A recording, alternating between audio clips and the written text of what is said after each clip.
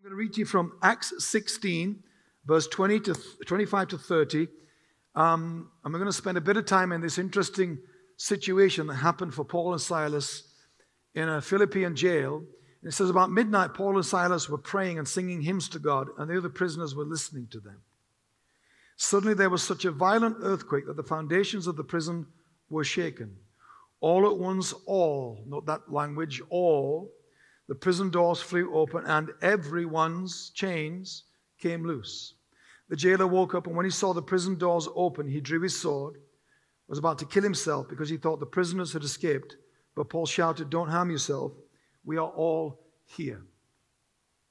The title of this idea, this talk that I'm going to do with you today, and by the way, I work very hard on my titles so that when you leave here today, go home, or Tuesday morning this week when someone says to you, "Did you go to church on Sunday?" and you say yes, and they say, "Was it good?" and you say yes, and they say, "What did the speaker talk about?" You get to stay, instead of saying, "I think he talked about faith. I think she talked about prayer," which is why people think, I'm glad I wasn't there. You'll be able to say, "We had a guy spoke about something called collateral grace." Even the word collateral is impressive for you to use this week. Everybody say collateral. And again, beautiful word. But that's the most you've ever said it in your life. You said it twice in a day. Woohoo. Because this is not a mainstream word at all. And I think when we teach about things or when we study things that are not part of our mainstream life, it's good for you to hear yourself saying that word to get you on the same page with me in the next 25 minutes. It'll help you do that a wee bit. Collateral grace. Collateral, you only hear that word used in front of the word damage. Normally, collateral is used to describe the damage that happens when in war people get hit by a bomb drop or a missile strike, and they were hit because they were in the vicinity. They weren't intended to be hit. They were not combatants. They were not military people, civilians, and so on. And they call what happens to them collateral damage. So collateral is normally associated with bad things, but it itself is a neutral word. Collateral just means a widespread.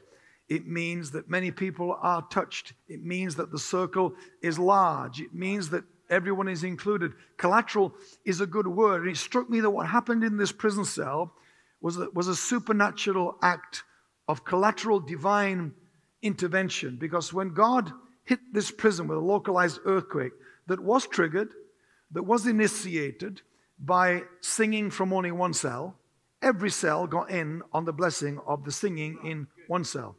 Everybody's chains came off, not just the guys that were earning it.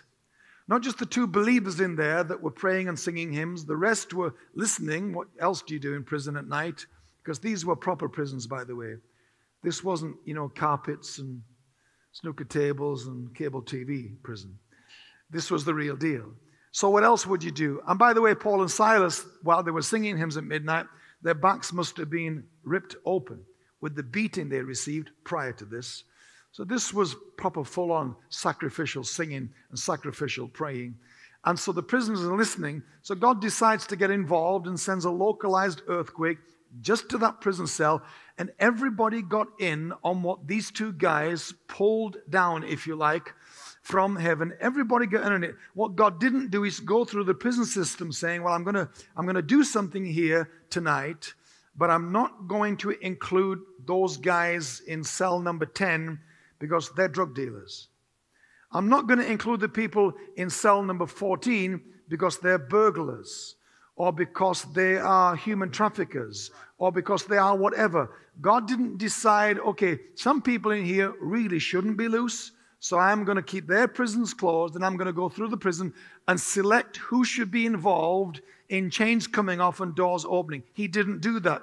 It just went wall to wall across all the prison system.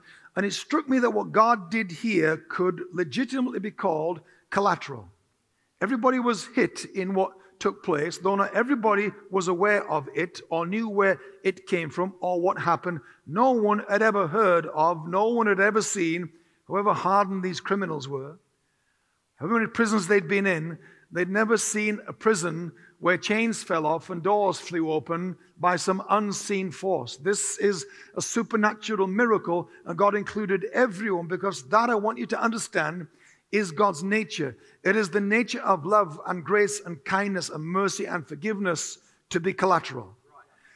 And I'm reintroducing you, if that's what I'm doing today, I'm reminding you, because our church forgot this about 17 years in to my 30-odd years pastoring, about 17 years in, I think I have language for this now retrospectively. I didn't have at the time, because in leadership, one of the greatest frustrations of leadership and of life, I think, is that often the language to explain what happened doesn't come till later. That's the frustrating thing with destiny. Destiny cannot be understood now or looking forward. Destiny only comes clear with hindsight, which is a bummer, really. And I realized looking back that our church got stuck in understanding the nature of grace. I think when you use words a lot, like we do in the church and in our Christian life, like love and kindness and grace and mercy and forgiveness and joy and peace, I think we think that we know what those words mean because we use them a lot. But when you understand the nature of a word or the nature of a person, you ever heard someone gossiping to you about someone and you find a way to say to them, I'm sorry, I know they're not here, but I know Sue would never ever say that. And what you're appealing to in defending Sue, who is absent and can't defend herself, is that you know it's not in her nature to have done or said what they're saying she did and said. I was walking with one of my grandkids recently, and my grandkids all want dogs. But I've advised their parents it's a bad idea. Because they want a dog, and about 6 months in, it's your dog. Okay? I said, if you want the kids to have a dog, make them pick up dog crap for about 6 months. Then say, do you want that for 15 years? That might fix it. Anyway, we have other ways of shock treatment for them, but that's one idea, in case you've got a kid wanting a dog in here. And my granddaughter was going to stroke a dog, and I wasn't sure whether it would bite or not. So I said to the owner, before I let go of her hand, does your dog bite? And he said to me, it's not in its nature. I thought every dog that ever bit me, the owner told me that, by the way. But he appealed to the dog's nature in an instantaneous exchange in seconds before my granddaughter touched the dog. He appealed to its nature. I'm appealing to the nature of grace today. I'm bringing you back to an awareness, or I'm giving you a first-time awareness that grace is collateral in nature. That the cross of Jesus Christ was not for the church. The cross was for humanity. We've made it about us, and we've almost become cross cops and grace cops and forgiveness cops, as if we get to decide who is worthy of being included in passing that on. But love and grace and kindness are not gifts, they are batons that you see in a relay race. If you don't pass on the baton, as you know, everybody is disqualified. But in the church, we've found a way for generations now to turn that baton into a gift. And whenever you warehouse love, whenever you warehouse grace, whenever you warehouse mercy and kindness and hang on to it, which is what happened with the story, the parable of the unmerciful servant who himself was forgiven a huge debt, but then put in the debtor's prison someone that owed him far less. And he says the master was outraged. If you want to make God mad, all you need to do is not pass on his kindness to you. If you want to see God mad, not a lot of stuff makes God mad, but we're told in that parable, the master was outraged that those who had received kindness did not pass it on to someone else. What I described to you there, by the way, is a generic problem in the church around the world, but we don't know it is because we are loving and gracious and kind to each other. And when you're in a church bubble, like I was for 30 years, when you're in a church bubble, you're in a scenario that becomes like an echo chamber in your life, like social media is. Social media tracks everything that you do, and it sends you stuff that it knows you're interested in, and you don't know how it knows you looked at those sneakers yesterday. Now you just find pop-up adverts because it knows that you looked at something. Now it thinks you want to buy that. So it bombards you with subtle stuff in your timeline, in your social media, in your Amazon search, because you dared to stop and glance at it. So social media becomes an echo chamber. You start looking at what you looked at earlier, and now all the voices, all the emphasis around the world about what you show interest in starts to find you. This is what happens in a church world, or a political party, or a corporate organization, or a team. We spend so much time inside that organization that we develop massive blind spots, which our church did 17 years in. There's no bad people in this. There's no bad hearts in anything I'm describing to you.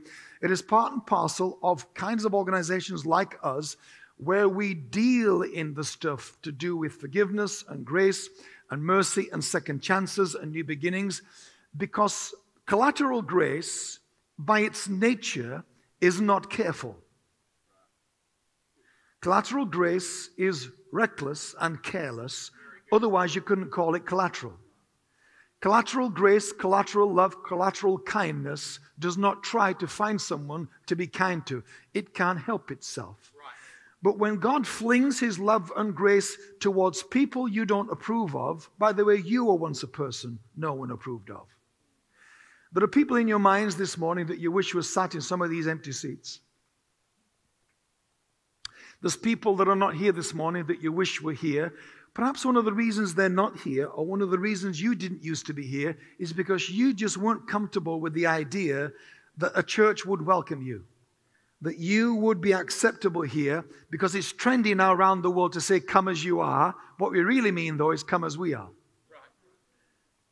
Because God help you if you come into this church venue or any church venue generally these days, and you're not the type of person who already goes to that church. God help if you walk in and you're homosexual, or you walk in and you're black if the church is mainly white, or you walk in and you are homeless, or you're down and out, or something about you looks like you don't really fit in around here, or your behavior is a bit random, or you are a naughty person, or you are a kind of just come as you are, so you do. When our church started, reaching people to whom we said that, and then they came and tested, and we realized that we meant, I wish you wouldn't come as you are. I wish you'd come as we are. And our we are is this, and this. Can you behave yourself next time? But they did not. And I started reaching the poor in our city in the late 90s, because our church was white middle-class people. And white middle-class people need Christ like anyone else, but they're not the only people in town. But to look at our church, you'd think they were. So I started reaching into the poor parts of our community, bringing in people from the worst council estates, we call them, in our country. And I was busing in 500 a week. I know. And scoundrels was my corporate name for them, because that's what they were. I said, you scoundrels, you're causing me so much trouble, because they were. And they were coming and they were dropping the F-bomb everywhere. I don't mean faith, because that's how they talk. They were doing drugs in the car park and smoking cigarettes, God forbid, in the car park. The drama I had over people smoking cigarettes, and I'm like, okay, this tells me how much of a reality check our church needs. That I would get so many letters and conversations about people smoking in the car park, smoking in the building. And I thought, I don't think smoking would kill our church as quick as that gossip would kill our church. But no one says anything about the gossip, but we go nuts about the smoking. I thought, I think this is telling me something. These people, when people come in, non-religious, non-church people come into our churches, God uses them like religious sniffer dogs. You think you have nothing to declare, nothing here for the dog to sit down next to, and they park up in our churches and smell religion everywhere when we think we're immune to it. And what happens is when people come that need grace, that are outside of our circle of relationship, that are beyond our social grouping, or beyond the kind of people we think we feel comfortable with, when grace is thrown in their direction, often Christians can get a bit offended by it, because God is inclusive of people that you are hesitant to include. And when God includes them, He's letting you know, I couldn't care less who you think is worthy. This is what happened in the early church, because in the early church, people called Judaizers went around the Gentile churches, teaching in the Gentile churches, you can't be a proper believer until you do some Jewish stuff. You've got to get circumcised. You've got to keep certain rituals. You've got to observe certain special feasts and days. When you do that stuff, you're really a bona fide one of us. Of course, we don't have to do any of that because we're Jews already. And they were laying on these layers of expectation. They were creating hoops to jump through because they felt they had some kind of inside track with God by being Jews. And if you get in as easy as we got in, then it makes us feel less special. And every church in the world, I think, has its own version of what I just described, where we think we're the grace cops. We think we get to decide who is and who isn't worthy of having grace and love and kindness flung in their direction. And God's grace, by definition, is collateral. If you warehouse it and keep it, it starts to smell and goes off. And some churches stink. And they're good people, and they love God, but there's something about it that feels off.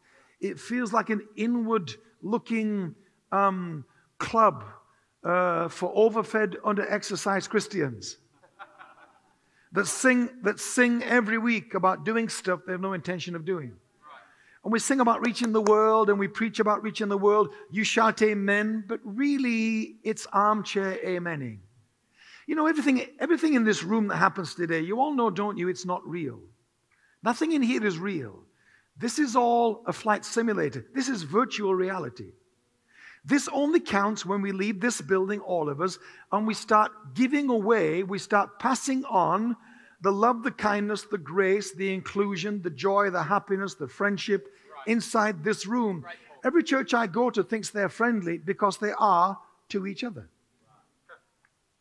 If you tell someone in here this morning, great to see you, they'll say to you, great to see you too. If you say to someone in here, I love you, I'm praying for you, they'll say to you, thank you, I love you too, I'm praying for you too. If you're kind to someone in here, they'll be kind to you back. And that's what happens. We think that because that happens, that we're in a great relationship with each other, but all that love and kindness is trapped inside this echo chamber where we are reciprocating the love to each other. And what God wants us to understand is that His grace is not based on reciprocation. His love is not based on being loved back.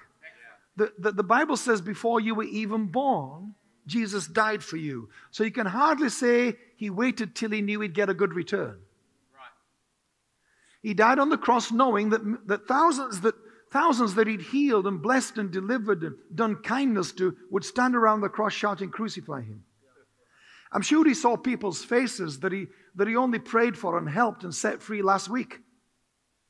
And they're at the foot of the cross shouting, crucify Him. But he did it knowing that they would do that.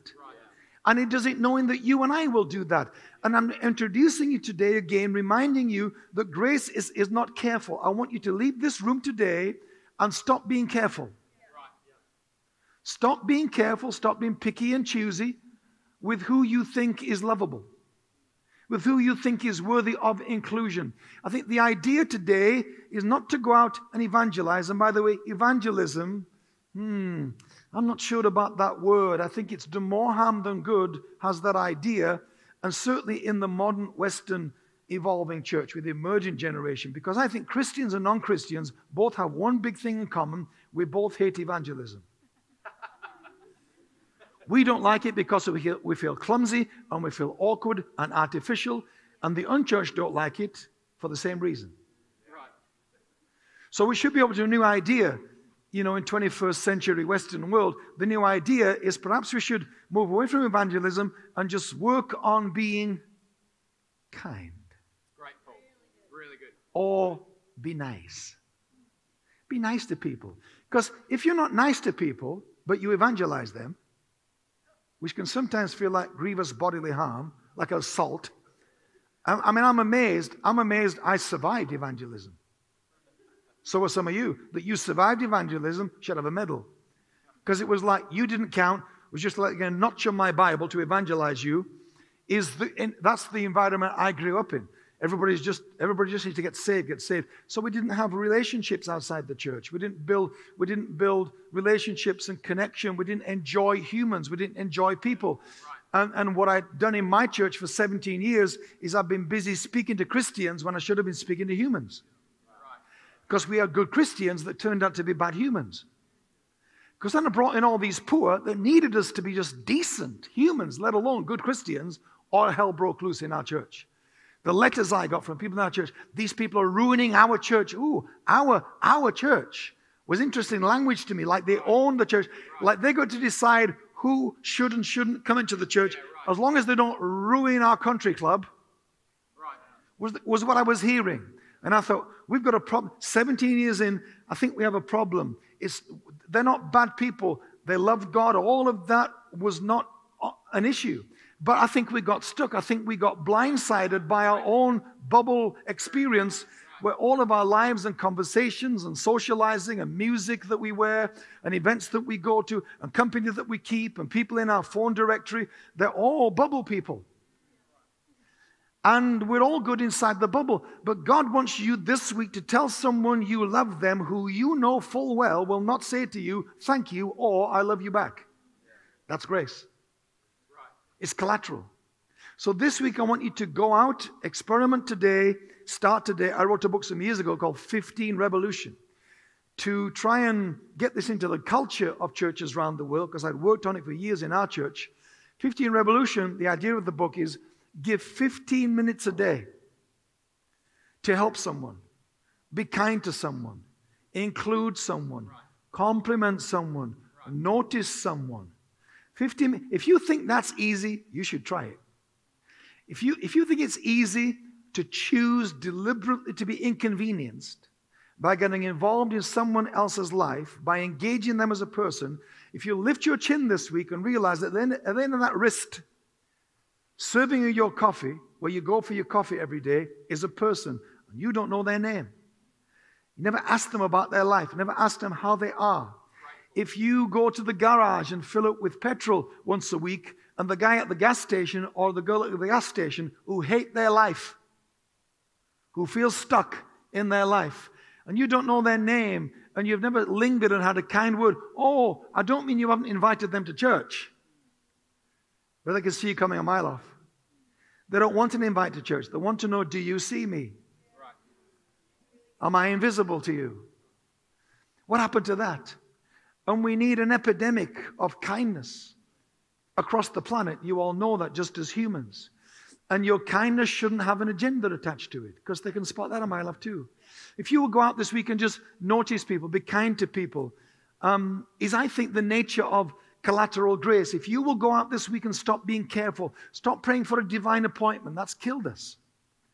A divine appointment, that you want to have an encounter with someone that results in someone coming to Christ, it's way too intense.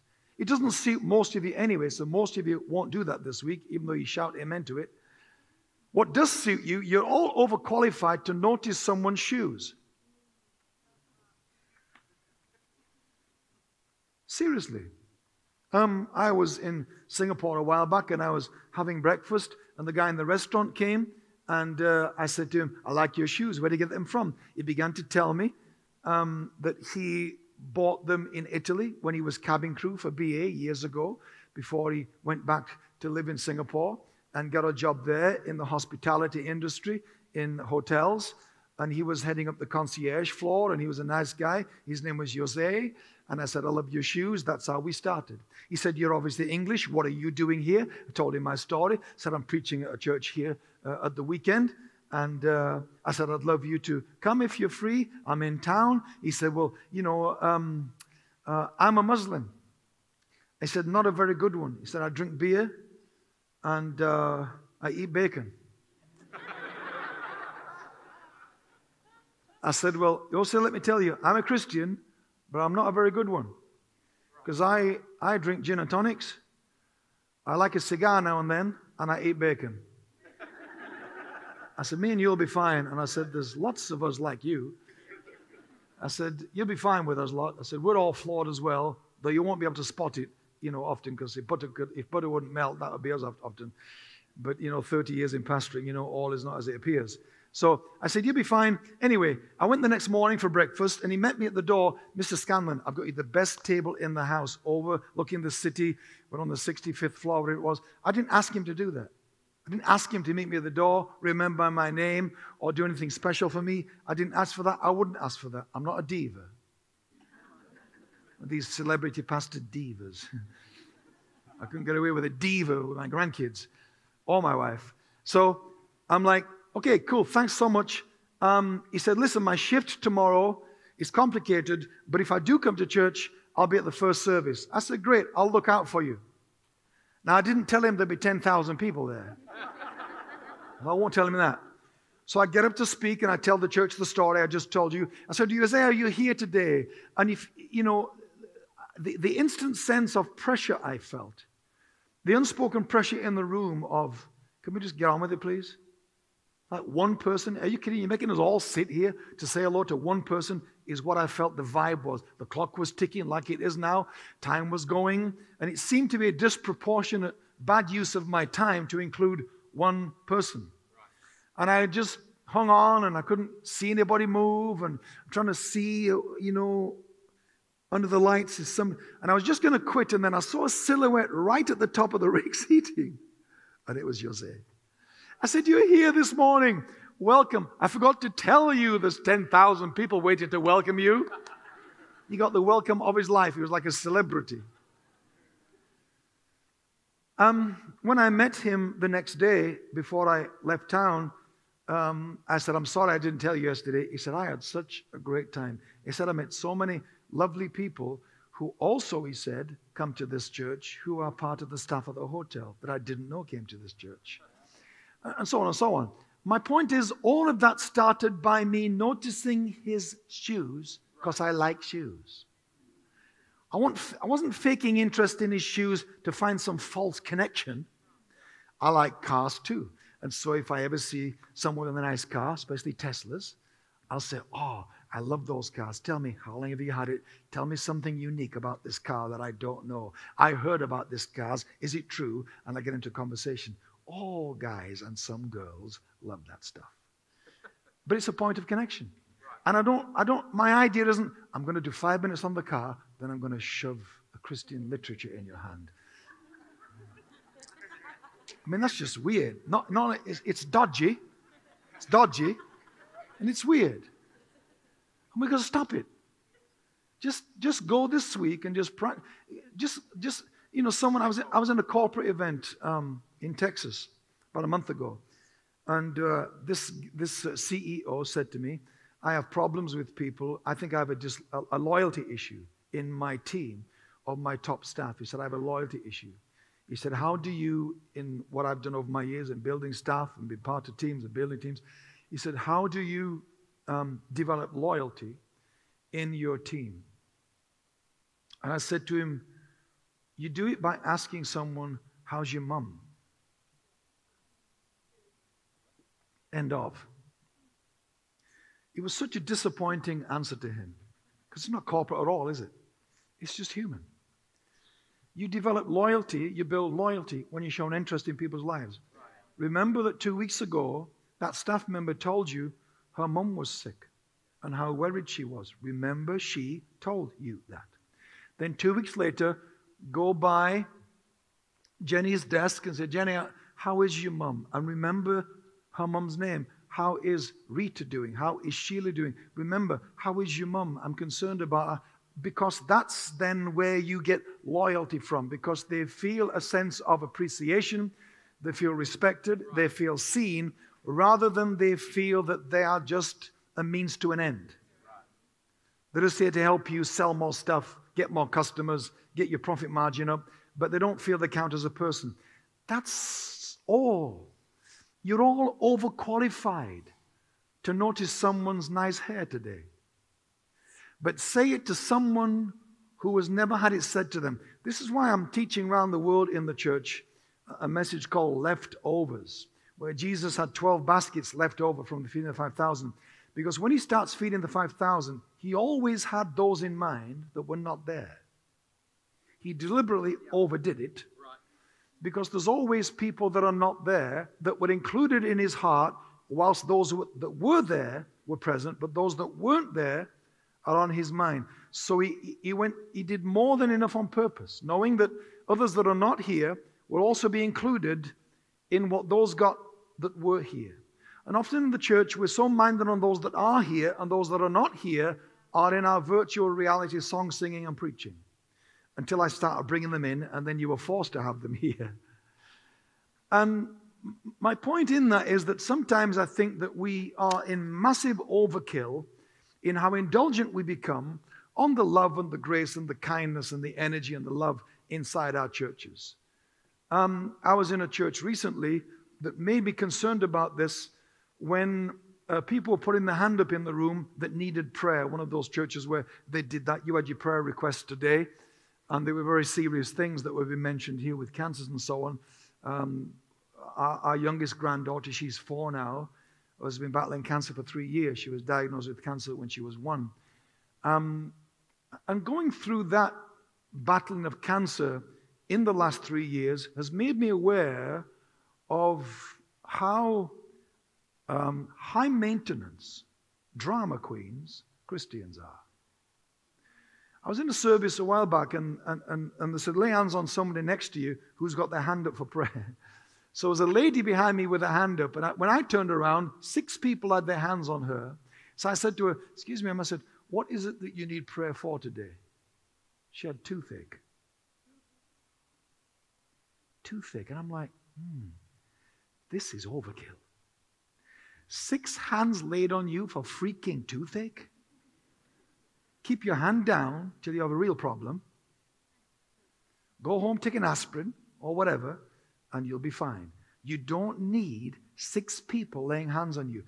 Because when we do that regularly, that's what I mean by we get so comfortable and we get so, it's overkill. And some of you, you know your biggest challenge, our biggest problem often in the church, this was our church, you are overloved. You have way too much love. You don't need it all. Some of you will get a dozen texts this week telling you how loved you are from someone that sends you them every week. Listen to me. You don't need 10 of them. You don't need 10 of them. Someone else needs them who have not been told in a long time that they're loved. But instead, we soak up all the love, and we soak up all the incoming, all the laying on of hands, all the support, and we gorge ourselves on it while we sing about a world going to hell. This was our church. And I'm reminding you this week to leave this room, and when you get the first text telling you before you go to bed tonight how loved you are, go back and say, thank you. That will last me till Thursday. And between now and Thursday, pass it on. Tell someone else that you loved. Notice someone. Ask someone how's their mum. Find out someone's name. Remember someone told you something about what they're going through in their life or in their work or in their health. Start there and then commit to that becoming a whole new way of life for you. I promise you, you will never, ever have a problem with people responding to invites to this church if they like you. If they like you and they appreciate you, you'll never have a problem filling this building because you're basing it on just being a lovely person rather than an evangelizing Christian with an agenda. Go out this week and be careless and be clumsy and be reckless with your grace and your love. You watch the different kind of week you have. It will bless them. It will help them. But more importantly, you will have a different week if you will go out and be reckless this week with all this great stuff happening in this room today.